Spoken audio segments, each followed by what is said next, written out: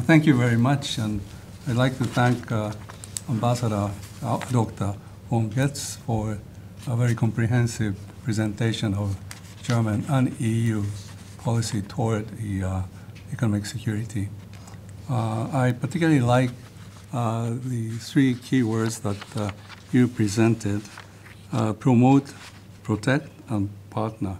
I think these are very important keywords, which I think we in Japan share the same feeling about the how to achieve economic security. I'd like to begin. I have several questions. I'd like to begin with a somewhat abstract question. As you mentioned, and as we all know, that this world is faced with several geopolitical tension threats. In the case of Germany, Russia, and China are two maybe serious ones. And I just wonder how long this kind of situation will last. Very abstract question. How does this geopolitical threat coming from Russia last? Next 20 years, 30 years? What about China? How does that threat evolve from now on? This is, again, very abstract. I'm just like to hear your kind of views on the possible future of these geopolitical tensions. Okay, that's the first question. And let me turn to a more concrete question. This is the German policy toward China. And as you correctly mentioned, China is a main economic partner for Germany and for Japan too, as a matter of fact. We export a lot of our products to China, and we buy a lot of products from China as well. And also we have many Japanese companies, in your case German companies, operating in China. So China is a very important economic partner. But at the same time, it's a security threat. So how do you make this balance? This, again, somewhat abstract question. In the U.S., if I remember correctly, Jake Sullivan called it small yard, high fence kind of strategy to deal with the economic gains and geopolitical risks. So I just wonder, like small yard, high fence strategy is also a kind of strategy that the Germany is trying to deal with China. The next question is about the company's attitude toward economic security. After all, economic activities are conducted by private firms.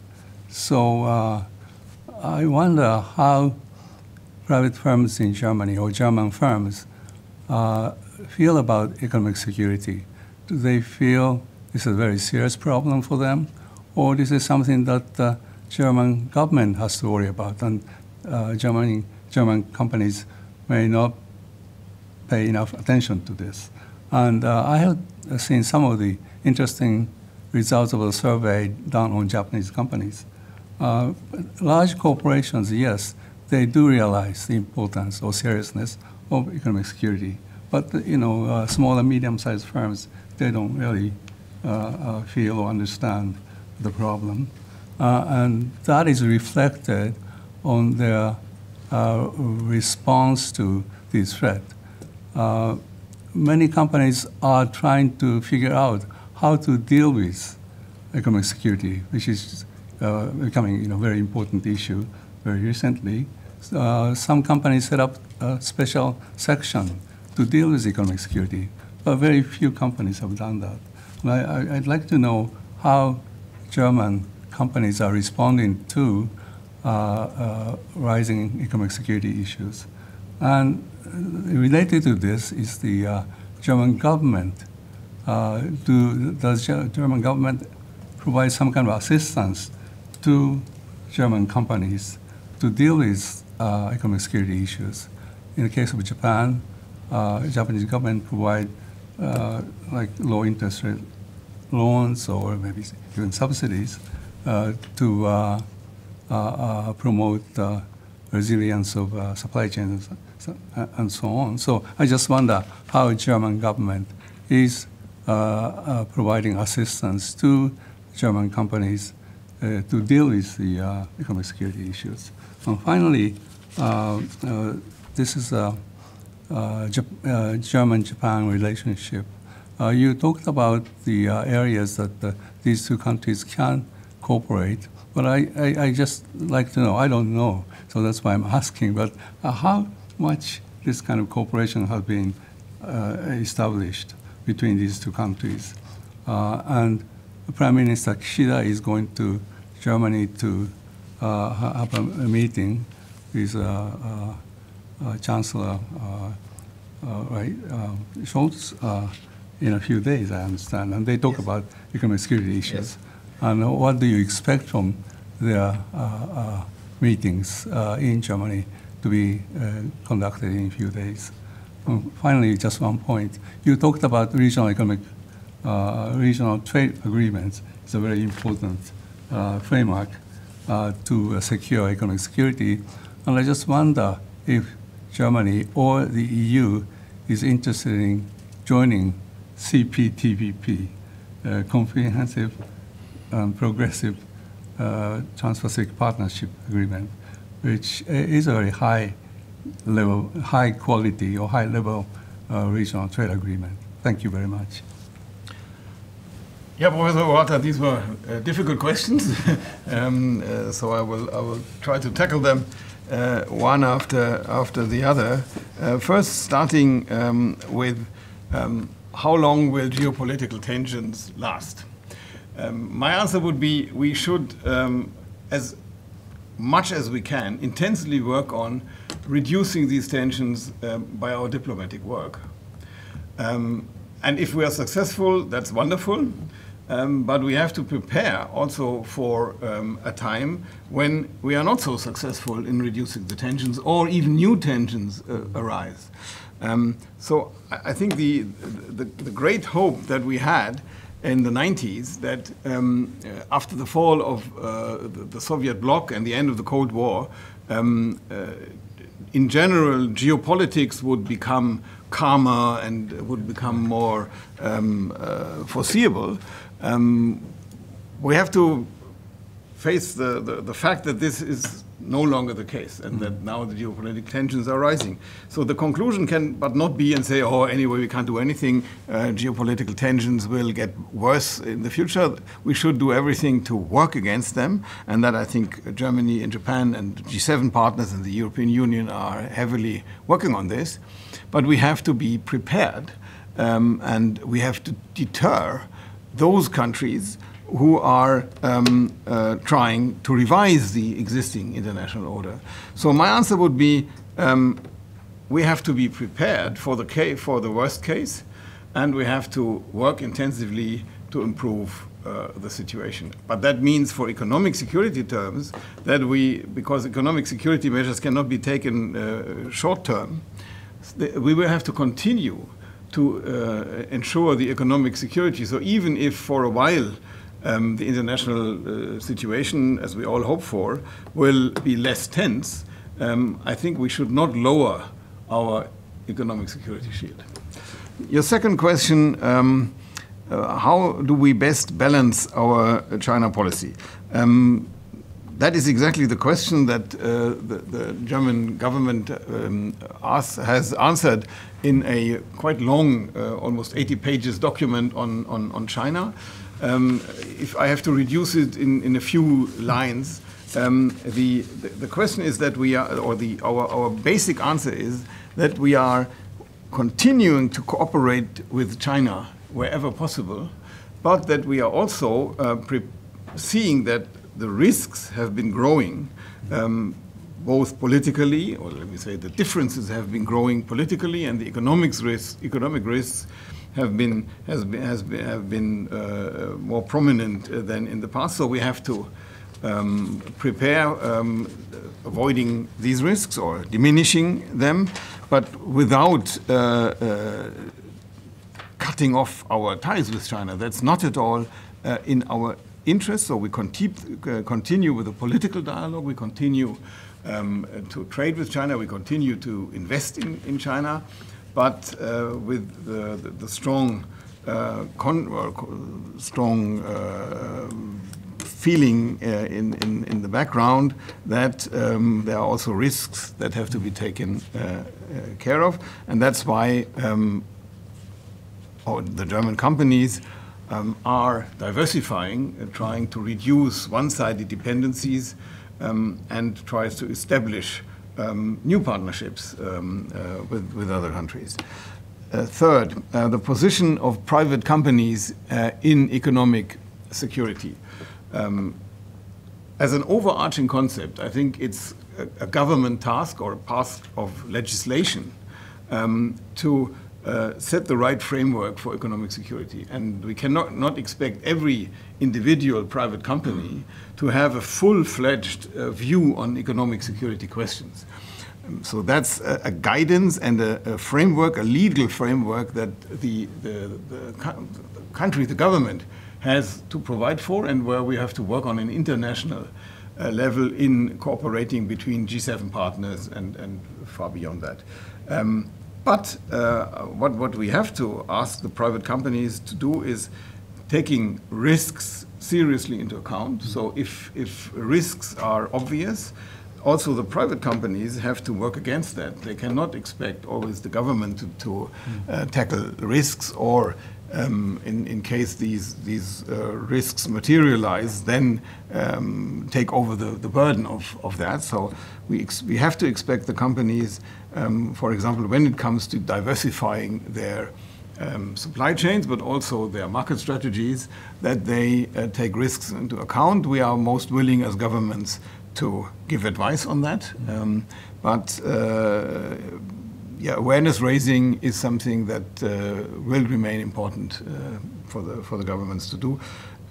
But if I see the developments now, I think the awareness level of existing risks is growing also among the companies, and there is quite a good dialogue ongoing on these questions between the government and the companies.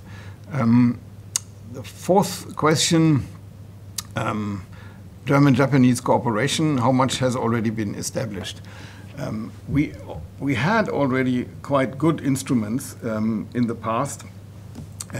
For example, our energy partnership. For example, the political dialogues that we constantly had since decades with Japan. But now, with having established a new format on a very high level, government consultations, meaning that the two leaders of the government, Prime Minister on the Japanese side and the Chancellor on the German side, now meet regularly, be accompanied by the most important ministers for economy, foreign affairs, for defense, for digitalization, and so on, means that we have a much better institutionalized framework to exchange views on these questions and develop common strategies. And that's exactly what we are doing. So I can tell you, in the 3 years that I'm here in Japan, we had really a very intensive exchange of delegations from the high political level to the working level. And all the questions I've mentioned in my presentation are really intensively being worked on between government institutions, between ministries, but also between think tanks and political parties. So we have really intensified our cooperation in the last years to a level which I think we never had in history before, and that's a clear signal that both sides appreciate very much the importance of the other side, but also both sides have the trust that we can develop solutions together. CPTPP and a possible accession. In the case of Europe, it could only be an EU accession, because trade policies are no longer in the sovereignty of the EU member states, but in the realm of the Brussels institutions. So that is a question you would have to ask in one of the next brown bag lunches, the EU ambassador. Okay, thank you very much. Yeah, thank you very much, Ambassador, for your response. Professor Urata, do you have any further comments about his answer? No, okay. No. Okay, so thank you very much. Now we'd like to move on to the question and answer session. We have already several questions from the audience. Yes, I'd like to pick up the first question about the energy policy, especially nuclear power policy. The question is that how Germany is going to do with nuclear power. And I believe that you stopped the nuclear power energy 2 years ago, according to the energy policy. But yes, another question is said that here in Japan, this is one of key issues, how to deal with energy security and climate policy without nuclear power. Do you have any comments on this? Yes, thank you, Mr. Saburi, for picking exactly this question as the first one. The decision to move out of nuclear energy has been taken in Germany already many years ago, and that was in 2012. I think the experience of the triple catastrophe in Japan and the problems with the nuclear reactor in Fukushima Daiichi were for sure an important element in this general decision taken to go out of nuclear energy. And in fact, yes, the last 4 reactors have ended their power production last year. So the general policy in Germany has been to move away from nuclear energy and enhance the percentage of or the part that renewable energy plays in the primary power production. We have now reached more than 50% of energy production through renewables, and the intention of the government is to increase that further and reach 80% renewables in power production in the future. So what are the arguments for this? The one argument has always been the security, and that was with the background of the Havari of the reactor in Fukushima. So is nuclear power really safe enough, or can we really technically control it 100%? And is a possible risk of a reactor going out of control? Is that a barrier risk? So that has been a strong argument in the decades before already. Now one of the stronger arguments, even I would say, is that if you take into account the overall costs, including long-term storage, nuclear power is not cheap, and it's not enhancing energy security because both Germany and Japan are not producers of uranium. So we have to import the nuclear fuel, and we have to bear long-term quite high costs for that. So there is a comparable advantage for the renewables, because renewables make us more independent from energy imports, because the wind and the solar or other sources as geothermal, we have them available in the country and can use them. And the second is that long-term, also we expect the renewables to be even cheaper in the future. There is definitely a question when we are strongly reliant on renewables. How do you equalize peaks and lows? So power storage will be a question. And also in Germany, research is ongoing on nuclear fusion. That might be a much safer and cheaper solution in the long run. There is a debate in Germany whether we should return to the use of nuclear power. This is not something which is completely uncontested, but for the time being, I don't see any movement that would lead to a majority in parliament reintroducing nuclear power. Thank you very much. Continuing your comment, I heard that the geothermal power, I think that is one of the nice components to cooperate with Japan and Germany, because we have many hot springs, onsen. Yeah, Japan is obviously very privileged in many forms. You have geothermal, yeah. But Japan also has a very long coastline. So for offshore wind, I know there are other problems in Japan. There's very steep coasts which have to be tackled with the floating solutions.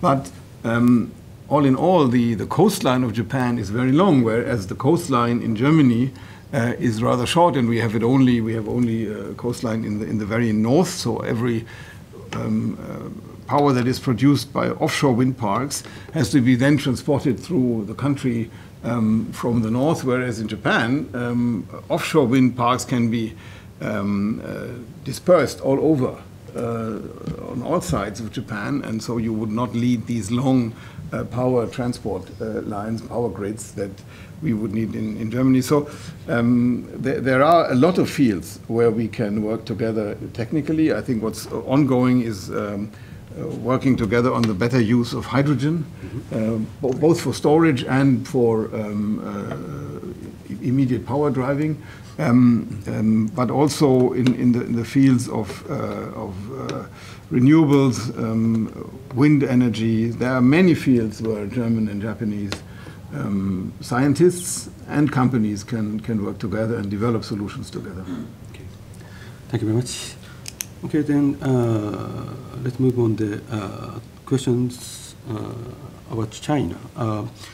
There has been a boycott of German cars in the Chinese market. Is the German government taking any measures against such risks in the Chinese market? Yes, such kind of boycott program is the common interest for the Germany, and also the Chinese EVs question. What do you think about the EU countervailing duty on Chinese EVs? Yes, it's a very disputing the topics in Germany. So, do you have any comments on two questions? Yeah. As regards German cars in China, I think we have to clarify here. Most of the German cars, or cars of German brands that are sold in China, are produced in China. So it's not that we would produce the cars in Germany and ship them over to China, but most of them expect a few models, mainly of the premium line. Most of the cars are produced in China, so they are Chinese products done with German technology. And in so far, also Chinese workforce is strongly involved in producing these cars. These companies pay taxes to the Chinese authorities and so on. So these cars, or many German car companies, have invested in China, as Japanese companies have done too. So I don't really see that China would have any interest in boycotting these cars that have mainly been produced in China. There have been discussions on tackling imports of these premium model cars, and then we would have to react to that. But mainly, I don't see that the Chinese government might have an interest in really boycotting our cars that are produced there. But when it comes to EVs, there is a serious discussion now whether these electric vehicles produced in China have been subsidized in a way that affords higher tariffs from the European side. As you know, the European Commission has now introduced these tariffs, but negotiations and talks are ongoing between the European Commission and the Chinese authorities on what measures would have to be taken by the Chinese side so that these tariffs can be lowered again. And the federal government has very clearly expressed our intention and our interest that a solution, a fair solution, is found here. So we don't want to enter into a trade war with China. We want fair competition. And there, where we have the feeling that the trade is not fairly organized, then we demand that the Chinese government is taking the necessary measures for that, and that is something also we support. Okay, thank you very much. Yes, the time is running out, so let me pick up the last question about diplomacy. Yes, I have the two questions about diplomacy. The one is, I'd like to listen to your view on the relationship between UK and Germany. Selected from the Labour Party, Streamer has become the new Prime Minister of UK. Yes. So, do you have any the expectation for the two countries' relationship between Germany and the UK? This is my first question. The second question is that yes, this is written in Germany, so maybe you can see directly there. But anyway, Robert Habeck visited to China. Do you have any impact about such kind of political dialogue between Germany and China? So could you respond to two questions? Yes.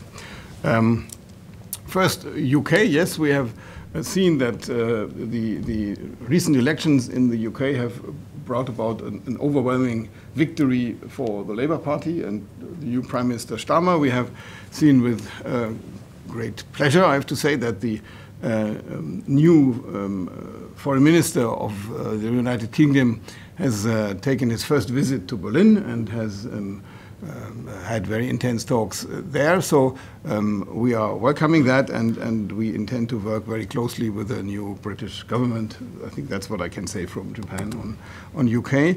And as regards the high-ranking policy and economic dialogue with China, I think this is something that we are interested in continuing. So our economic minister, Mr. Habeck, as mentioned, has just been in China. So when we are having these high-level dialogues, we are focusing both on the chances of cooperation, but we are also focusing on those questions that need improvement from our side. And as I have said, and the economic minister has made this very clear during his visit to China, we see a necessity for further market opening, for a fair treatment of German companies, also in public tenders, and that we also see in areas and that we are not operating, or our companies cannot operate on a level playing field with the Chinese companies. And this is also questions that we are mentioning in these dialogues that we're having with the Chinese side, the points where we demand improvements when it comes to competition. Okay, thank you very much. Professor Urata, do you have any final comments? No? Okay. Okay, now it's time to close the seminar. Thank you very much, Ambassador von Goetze and Professor Urata, for your presentation and comments. Thank you very much for your participation in our BBL seminar today. Thank you. Thank you very much. Thank you.